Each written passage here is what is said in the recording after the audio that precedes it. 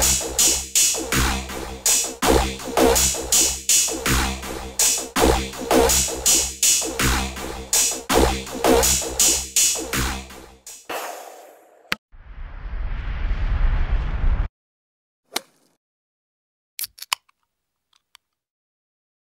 this video, we'll be talking about preparing your CALA write-up. Okay, so this is a continuation from the previous video. If you haven't watched it, then it might be useful for you to actually watch that one first. But then if you're confident you haven't watched it, but then you still think that this is the right place for you to start, then this is really good as well. Okay, so we're using the CALA for Mathematics November 2021. There might be several, but then we're using a very specific one. So the problem statement in the CALA, what does it say? It's the CALA question sheet actually gives you a task. Okay, so they give you a task. The statement, it explains the task, but then it's often not direct. Okay, so they have a weird way of asking some of these questions. It might be hard for you to run with whatever they'll be giving you. So what you do is you'd recreate the question in a more specific way that is easy to follow for you. Okay, just including most of the guidelines that would help you get a somewhat comprehensive CALA submission. Okay, so the statement that explains the task is not often direct. Okay, so to show this, here's an example. So it says you're required to take measurements of at least 2 rooms with different dimensions. Draw up a plan for each room using an appropriate scale. Find the area of each room, then calculate the number of tiles needed for each room, okay, and all those other objectives. So you can recreate the question in a more specific way, okay, that is easy to follow for you. So this is you now internalizing whatever task you're given. You want to internalize it and come up with something of your own, okay? That something should reflect exactly what you're asked in the CALA, okay? A good reason to create your own problem as well is to demonstrate that you have understood and interpreted the question very well. Okay, so I have an example here to show you where we actually rephrased the CALA submission, the question. Okay, so here the problem statement example would be: measure any 2 rooms of your choice and create a detailed, easy to follow plan about renovating the rooms with tiles. Okay, so include a model of the floor with the tiles and show the calculation for the corresponding areas on the plan and on the actual floor. Okay, so that's just about it. And then when you're writing, you have to include a method. A method should be serialized steps. Okay, so step 1, step 2, step 3, step 4, in the exact order that you would actually carry out the method. Okay, so for us, our method was very simple. In the first part, we're going to measure using a 10-meter tape measure. Okay, so here, if I include 10-meter tape measure, I'm demonstrating the dimensions that I'll be working with. Okay, so if it's a 10-meter tape measure, sometimes it'd be adequate for measuring certain rooms. Okay, so most rooms would be less than 10 meters. So 10-meter tape measure, it's really good. Okay, the dimensions of my bedroom. So I'll be measuring the dimensions of my bedroom and also the dimensions of our sitting room.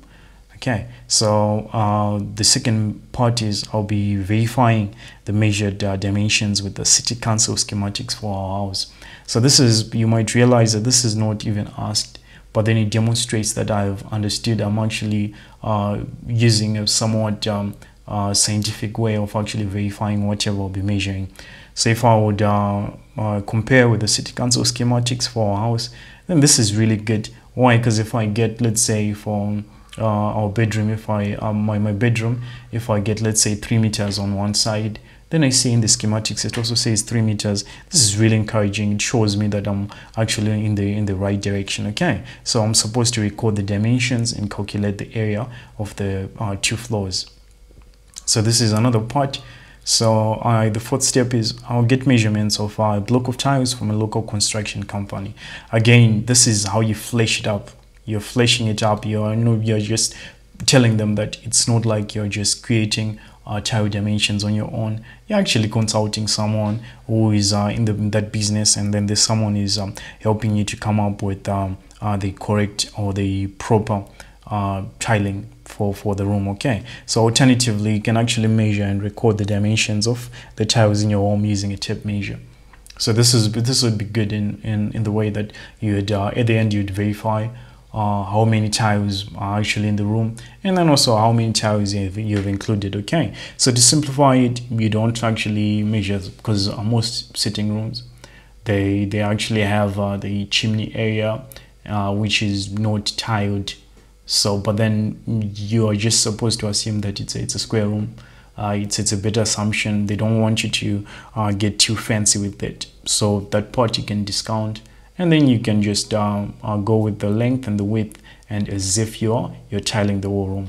So the fifth part is we calculate the number of blocks required for each room. Okay, so the blocks, they are not even there is no mention of blocks in the CALA, but then we use blocks sometimes. Why? Because when I was consulting someone, then they told me that these tiles, they actually sold in blocks. Okay, so sometimes you can mention some of these details. There is no negative marking, and it might actually work out to your advantage. Why? Because you're demonstrating that this is something that you actually did, and you did it so well, it's comprehensive. Okay, so the sixth part is you calculate the budget for the requirements. This again is not even required, but then you're also demonstrating how to use simple ratio to actually arrive at certain budgets for the number of blocks or the number of tiles that you'll be having there. It's still fine. And then obviously you have to demonstrate the flooring plan using a suitable scale, which you mentioned. Okay, so I use an area scale to get the area of the floors. So this is just our calculation guide. Okay, so in the next part, what we do is you have to fill in this. This is important.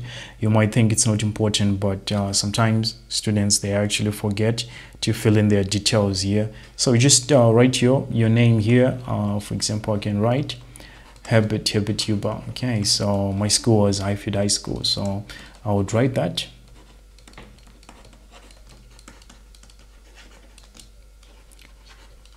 So I'd write Highfield High School. If you want, you can use capital letters as well, just to go with the theme here. So center number, I can't remember what was my center number, but my content number was like 2035 or something, so I'm going with that. Okay, so make sure that you have written this part, because this part is very it ties you to the CALA. It shows that you are the one who actually did this. Okay, so this is your submission. So in the next part, the method, now you just explain the method in it's very simple terms. What is it exactly that you're doing? In this task, I measured and recorded the dimensions of my bedroom and our sitting room. Okay, so you're mentioning what two rooms you actually used to accomplish this CALA, and using this particular tape measure, you're demonstrating the tools that you're using. Okay, I then called the local construction company to request for a catalog of their flooring tiles. You're fleshing it up. Okay, so in my floor plan, I use 50 centimeters by 12.5 centimeters, which is good. You're mentioning the dimensions for the tile blocks. Okay, so each block has 8 tiles, so this is the dimension for the tile block, and each block has 8 tiles. So the calculation of the flooring plan for the are included in this paper, so you're just telling them. And in the next part, we actually see for the flooring plan for the first room. Okay, so this is how you'd go about it. You'd include the drawing details. So the drawing details was you were using a scale factor of 1 centimeter to represent 0.1 meter. Okay, so you actually have to reason what dimensions do you have. So for example, here we have this width 3 meters.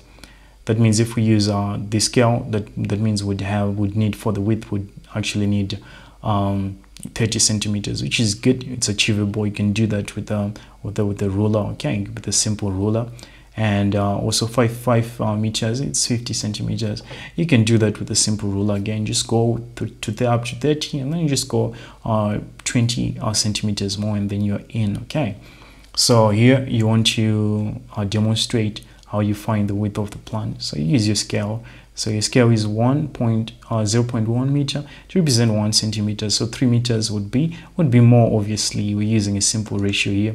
So if it's small, we're saying a bigger number at the top. So 3 meters divided by 0.1 meters times this one. So here you can multiply by 10 and then you get 30 meters over 1 meter, then 30 and meter cancel, and then you're left with 30, so it's just 30 centimeters here, which is good. Okay, so you do the same thing for your length. You have to demonstrate the same thing for your length, and when you're done you get this 50 centimeters. Okay, so what we're going to do is we're going to continue in the next video, where I'm going to show you the actual plan from these details here. Okay,